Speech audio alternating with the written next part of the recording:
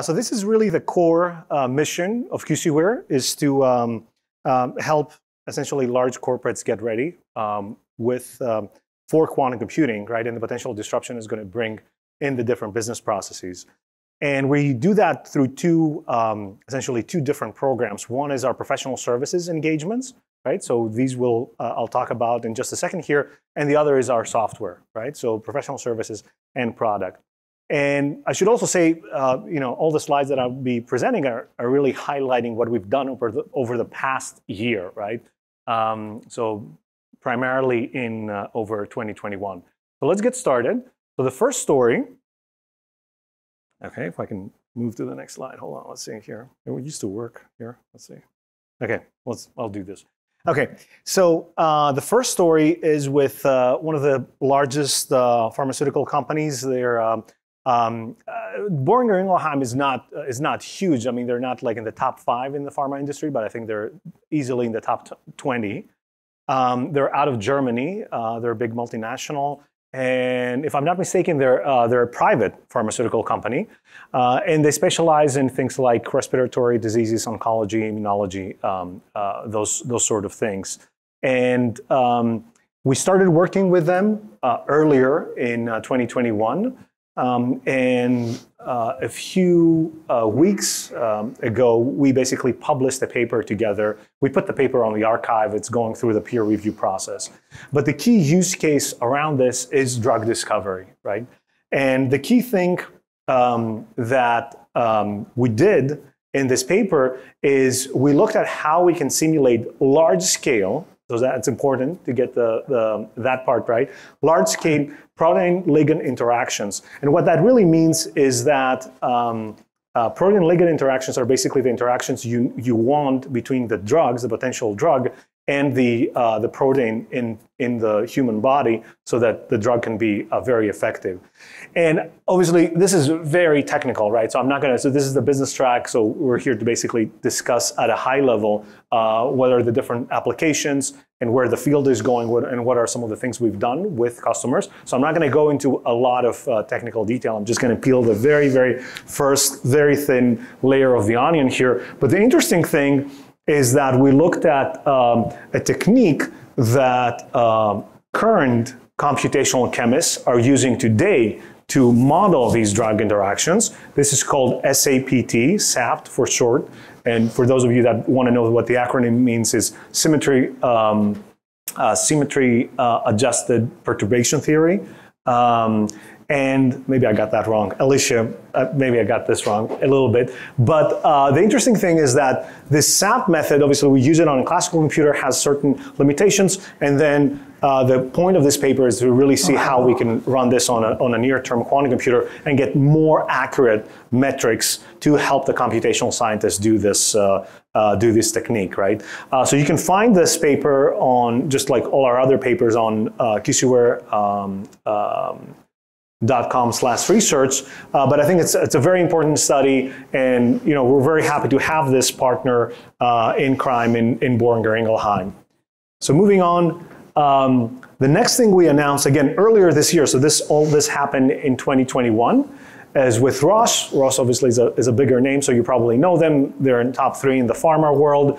And actually what we did with them was this biomedical imaging work. Again, the paper is on the archive now. We're going through the different processes to actually do the peer review publication with them.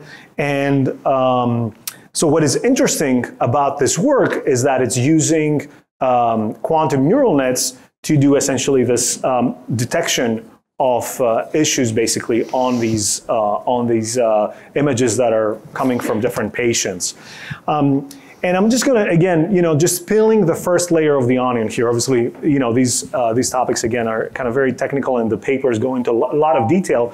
But the important result in this paper that we're sharing is that we use these techniques that provide essentially a provable performance advantage over classical, specifically to train the classical neural net. So it's important to get this right, and I'm just going to spend one more minute on it. So what we're doing is basically looking at a classical neural net, right, and are training it on the quantum computer, And the theory is telling us that this will be provably faster than training it on a GPU. Now, the other thing, that second bullet point there is basically saying, well, we're also infusing some properties in the training of the neural net, some desirable properties, right, that you normally don't get when you actually train neural nets on GPUs. And these properties can help us in a number of different ways. One of them is interpretability. The other is actually reducing the size, reducing the number of nodes or variables in the neural net. So we're getting some additional benefits. But the key thing from a business perspective is that you can, in the future, as quantum computers mature, you can actually reduce that running time and that training time for these classical neural nets. And this work, actually, we also run it on IBM, so there's also some hardware results here on this work. Again, the paper is out on the archive, and it's easy to find if you go to our website. Okay. Another big collaboration that we announced, we briefly talked about this collaboration back in 2020. So we started maybe around mid-2020. Maybe I'm too close to, okay. I think that was me. That was Randy, okay, no problem. So, so we announced this collaboration with Covestro. We started working around mid-2020. We talked about it in Q2B 2020, but there was, we hadn't actually put anything out there. And by the way, there are some empty seats here if you want to join us. Yeah, so no need to be standing up, and maybe there's a couple more here, yeah. We've now actually put 2 papers on the archive together with Covestro. So Covestro is a materials company. They're also based in Germany, and actually they're the spin-off from Bayer, right? So the Bayer materials division actually spun out into Covestro, and one of their businesses is basically creating these polyurethane foams, which some of them are using these acoustic panels, but actually they have a lot more applications, right? So they don't just do that. They're a billion-dollar company, so they do a lot of other things. Actually, this foam is used in cars and electronics and everywhere. And that's kind of the core part of their business. And obviously, they have a large team of quantum scientists now that are looking into, okay, how do we do this fundamental, essentially material design problem? How do we do that with the help of the quantum computer? So as I mentioned, we published in the last few months 2 papers with them on the archive. The first one is aiming at reducing essentially the hardware requirements needed to do this material design. I think his mic is still on, by the way. Randy's mic is still on, so if you want to mute that. Okay. So so the first one looks at how do we reduce basically the hardware requirements to run some of these simulations, especially with this technique called VQE that probably many of you are familiar with. How do we reduce the hardware requirements, the depth of the circuit and the connectivity requirements so that we can model even larger scale molecules with near-term hardware, right? So that was one of the key results that's shared in the paper. The other key thing is that many of these VQE simulations that have been proposed and are out there in the literature actually simulate some behaviors that cannot be found in nature. And you basically, this is a bad thing. You don't want to be simulating things that your molecule cannot do. You want to be only simulating things that your molecule could do, right? So the paper concentrates on actually how do we get this achieved? How do we essentially constrain the simulation model to just behave as a regular system and actually produce these natural behaviors? And the second paper that the 2 teams co-authored, right? So in all these papers, the authors come from both our customer and the QC Ware team. So the second paper talked about how do we go beyond this ground and excited state simulation, right? So obviously, ground and excited states are really important for the molecules. They tell you, basically, they tell the computational chemists that the molecule is going to reach essentially this state, this ground state, and this might be important for the measurement of some metric, right? I mean, how much light is being emitted from the molecule, or its color, or whatever, right? Whatever property we're interested in. So measuring the ground and excited states is important, but actually knowing how do we get to the ground and excited states, what are the chemical reactions, what is the path needed to get there, that's going to help us essentially, and that's going to help the materials people synthesize the molecule to get to that desirable state. So that was the important. Those essentially those 3 bullet points are the important results that came out of the work that we're doing with Covestro, and we're continuing to work with them. Okay. So let me move on. This next example, so I guess I forgot the animation here, no worries, you can start reading maybe. We've talked about a lot of times about the work we've done with Goldman Sachs. So actually we announced it for the first time back in Q2B 2019, how we're working together on doing derivative pricing with them. And actually back in Q2B 2020, that's when our co-authored paper came out, and we discussed basically this new technique, low depth amplitude estimation, to actually run these Monte Carlo simulations on near-term hardware, right? So the algorithm to run this this Monte Carlo simulation was known actually for quite some time, but the hardware requirements for that were maybe 20 years out, right? So we would need very large computers, very good fidelity, very large number of qubits, and very good quality qubits. And the paper that came out back in 2020 basically reduced those hardware requirements, and actually Goldman, in one of the articles that was covered in the Financial Times, basically they actually were quoted in saying that, well, now instead of waiting 20 years before a quantum computer is ready to run this Monte Carlo simulation, maybe a quantum computer will be ready in 5 years to run this. So that was the theory back in 2020. So the new thing this year was the hardware experiment that we did on IonQ. So basically kind of the theory and the hardware and everything came together, and we were able to publish the results, and basically on a real a quantum device. Now the IonQ computer actually we used for this experiment is not the one that's commercially available on Bracket. It was their specialty hardware, but it kind of showed essentially the thing we were expecting to show. It basically showed what the theory is telling us about how these processes with derivative pricing are going to work. Okay. So let's move on. We've also talked a number of times about our collaboration with the Aishin Group. So Aishin is a Japanese company. They're a Toyota affiliate, and actually they're the largest transmission manufacturer in the world. And we've done quite a lot of work with them on a number of different use cases. So the one use case we, again, published the paper earlier this year was on vehicle routing. So very standard supply chain management problem. How do you send out the trucks, basically, which truck goes to which stop, and how do they come back to the depot, right? So it's a very, very standard problem in supply chain management.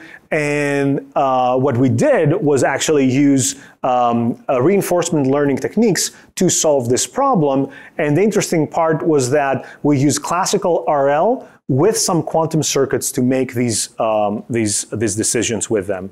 So we're going over the different projects we're doing with different customers, and we covered this. We covered Aishin, and we also announced work we're doing with the Air Force Research Lab. And the use case here was identifying these patterns, basically, of unmanned aircraft. For this work, we used an algorithm we had already developed and we had already published sometime in the past. It's called the Q-means algorithm. Effectively, it does the same thing as the K-means clustering algorithm, but it does it with quantum linear algebra. And why that is interesting is that this Q-means algorithm is provably faster on a quantum computer than it is on a classical computer. And when I say provably faster, what I mean is that you can count the steps, right? You can count the number of operations that's going to take on the classical computer. You can count the number of operations that it's going to take on the quantum computer, and these number of steps is lower. Now, obviously, because of the state of hardware, we can still not run this on a big enough problem size where we can actually see how much faster it is, but knowing what the number of steps is in both cases gives us actually all the confidence we need in saying that this will be faster when the hardware gets there. And just to give you another example of how much faster this is, so it really depends on the dimensionality of the data set. So this is a little bit small there, the font is a little bit small, but basically what it's saying is that for 64 dimensions, with this Q-means algorithm, you can get a 10x speed up on the quantum computer versus the classical computer. And as the number of dimensions grow, you can actually get an even bigger speed up. So that's where the power of quantum computing will really shine. You get this smooth scaling of the computational power needed, whereas on the classical side, you have a very steep scaling of the computational steps needed. So, and that's why quantum, in these cases, we know for a fact will actually shine and will provide faster results. Okay, so as I said, this is what we did on the professional services side, but there are actually many other things we're doing that are currently in flight that we're hoping to announce in 2022. So we have an ongoing project with the retail bank where we're doing essentially a retail bank specific use case. We actually have two different automotive projects that are currently in flight that we hope to, again, talk to you very soon in 2022. And we also are doing this project in the energy space that, again, we're hoping in 2022 we'll be able to share more details. So unfortunately, yeah, it takes some time after the project is done to convince communications departments and everything to, put press statements out and everything.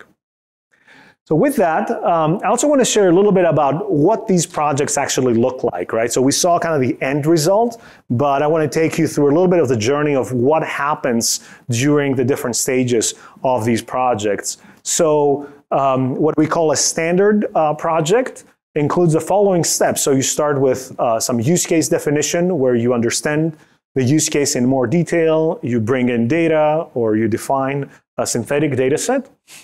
Then in the standard project, you map the use case and the problem and the data you got to a form that can run on a quantum algorithm.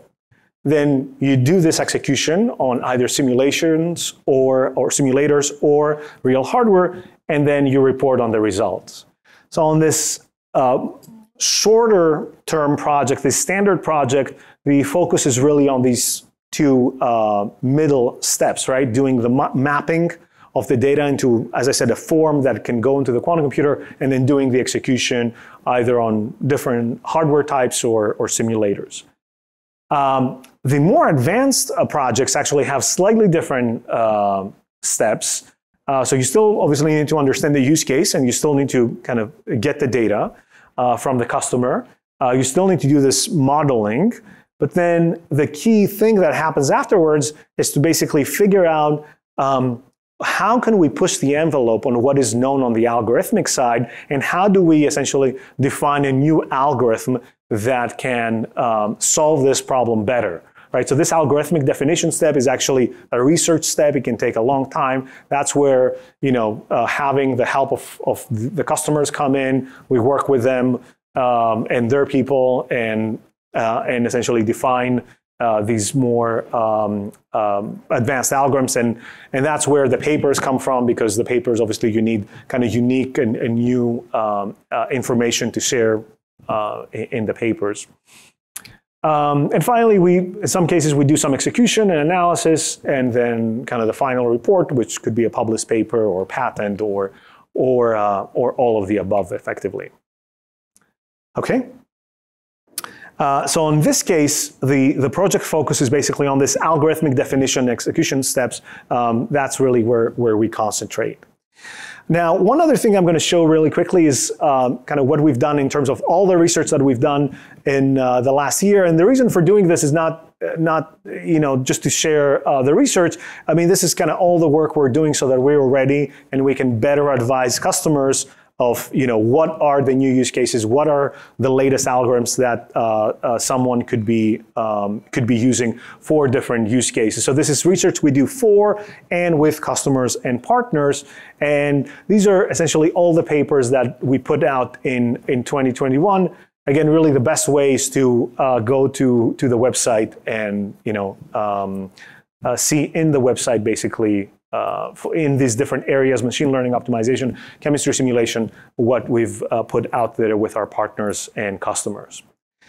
So the last part of my presentation, I just have 2 or 3 slides to show the software side, right? So what do we do? How our software essentially, again, helps the customer get ready for quantum computing disruption. So this is essentially our entire stack of our product called QC Ware Forge, right? So everything you see here is implemented in Forge. So we implement these very unique applications and algorithms that in many cases, as you just saw, came out of these project engagements, right? So we do the project, we find something new with the customer, something that the customer is interested in, and something that where we can figure out some new technique, and then we distill that new knowledge, that new research into the product. Really, that's our business model at QC Ware. So the two things, the professional services side and the software side, essentially work hand in hand. And what I'm going to do now is essentially draw this box. And the reason I'm drawing this box is not to say that, this is basically the unique and the differentiating part of QC Ware, and specifically QC Ware Forge. Basically, it's this application layer. Everything else you see here, yes, is implemented in Forge, right? So a customer going in can use our binary optimization proprietary algorithm. They'll go through some middleware. They'll go to our partners in Bracket, and then they'll go to our partners in the hardware side. But the rest of the stack from the middleware going down is something that essentially is out there for everyone to use, or a lot of other vendors are also, have the rest of the stack. The unique piece is basically that algorithmic piece that we get through these research engagements that we do. And specifically, I want to highlight that within 2021, we added 2 of these blue boxes at that top level of the stack, right? So within 2021, we announced this linear algebra API, right? How do you do linear algebra on a quantum computer? Actually, if you were in the keynote room earlier today, you heard from Jean-Francois from BCG saying, really the big thing that quantum computers are good at are these sparse matrix algebra, right? And this is exactly what we're doing now with this linear algebra API. We basically have techniques that allow us to do things like distance calculations or matrix multiplications on the quantum computing with as near-term circuits as possible, basically. Like, so very short circuits and very few qubits that can run on near-term devices. So this is all near-term, not fault-tolerant theory. And the other thing that basically we're just talking about it today for the very, very first time is to say that this work that we did with Goldman on the Monte Carlo simulation, we now have put into the product. And in fact, actually, if you switch tracks, if you go to the demo track later in the afternoon, some of my colleagues, Son Weinberg and Sohum Thakkar, will be giving a demo on these 2 pieces, the linear algebra piece and the Monte Carlo piece. But this is the first time basically we're again making the result of the professional services engagement be part of the product. Just want to highlight one quick thing, and I think I'm going to pass it on to the next speaker. I have a couple more minutes. So we address with Forge 2 types of users. The one type are the data scientists, the guys that actually don't know quantum computing, don't know how to build quantum circuits, and possibly don't really care to learn that, right? And for those users, we give them these turnkey algorithmic implementations, things like, okay, here's a way to do classification. Here's another way to do clustering, right? And this is very typical for essentially the user experience and the workflow for data scientists. So data scientists, when they again, gather all the data to solve a problem, they don't go up and code a classification method. They go to their favorite algorithmic library and say, okay, just run this data against, this 1, 2, 3, however many different classification schemes, and I'm going to, check the results and see which of the results actually are to my liking. So we're essentially replicating the same workflow here, where we're saying the data scientist only really cares and worries about the data and the structure of the data and wrangling the data, and then they don't really care about how the execution is done under the hood. So that's the one type of user we're covering. The other type of user are the quantum engineers that actually do want to essentially see how the sausage is made and look under the hood with all the wiring. And for that type of user, what we're offering are these circuit building blocks, right? Circuits we've already discovered with in our different research engagements, right? So some of the linear algebra circuits, some of the Monte Carlo circuits that we already have built, and the quantum engineers that actually know how to synthesize quantum circuits can reuse, right? So, for example, this distance estimation circuit, right? I mean, distance estimation is like a fundamental part in many, many different algorithms in order to do any kind of similarity learning. Anything in QML really is based on essentially measuring distances in multidimensional vectors. So doing that efficiently can be really at the core of pretty much all these approaches. So we have some roadmap items that I wanted to share. So we're going to inject into the product this new work we did on quantum neural nets. We have some new things coming in linear algebra. We have new things coming in optimization and chemistry simulation. And I'm just going to wrap it up here to give the rest of the speakers enough time. Maybe I have time for one question. Thank you.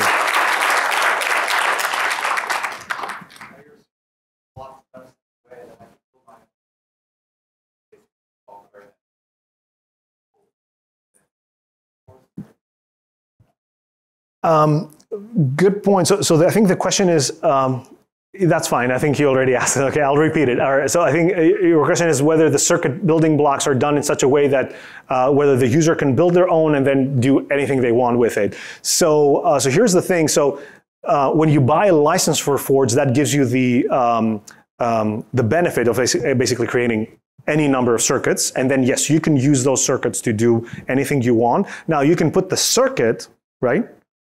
Pretty much anywhere. You own it, right? I mean, after we create it for you, then you own that circuit. You can actually easily translate it to Qiskit and Circ and other things and kind of use it and execute it.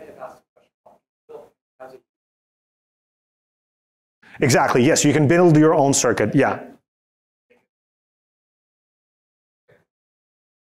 You can publish that circuit on papers and anywhere you want to publish it. Yeah, you own that circuit once it's built, but we own the technique, obviously. You own the end product, which is the specific circuit for that specific.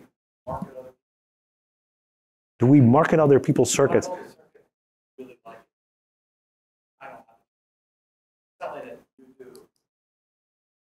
Interesting. No, this is not something really we've considered in our business model, right? So we don't really have a marketplace to speak of, right? But I guess if I take it slightly different, your question, then we're not really here to just essentially promote our proprietary stuff. If we see something else in the literature that is interesting, then we might actually build that and offer it through Forge. But I don't see us as necessarily doing kind of this marketplace dynamic where anyone kind of put their different techniques in different circuits and then others can buy. Yeah, let's maybe actually move on to the next speaker, and then I'm happy to take things offline. I'm happy to take other questions offline throughout the conference. Thank you.